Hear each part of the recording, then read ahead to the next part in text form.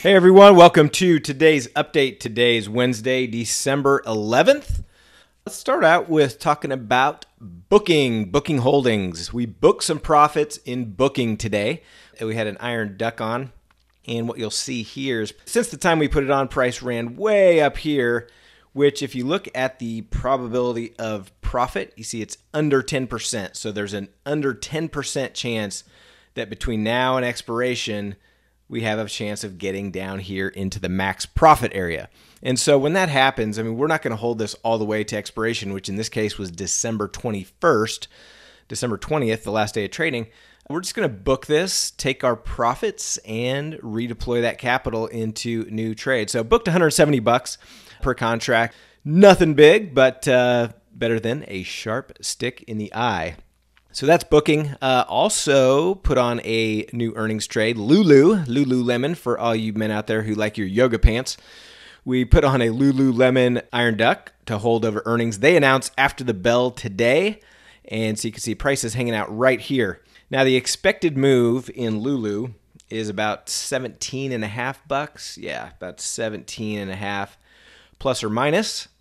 And so if price is hanging out right here about 234. So we have all the way down to about right here to get within that expected move. So if price obviously rips higher, we're going to collect that small beak profit.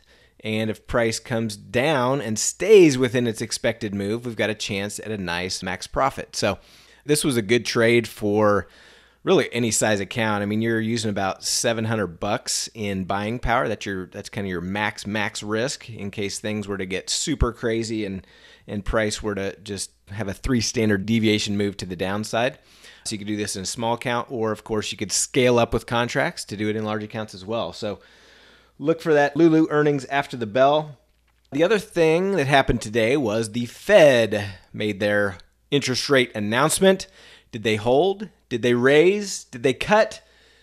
They left it unchanged. So they held exactly where we're at with indicating no changes through at least 2020.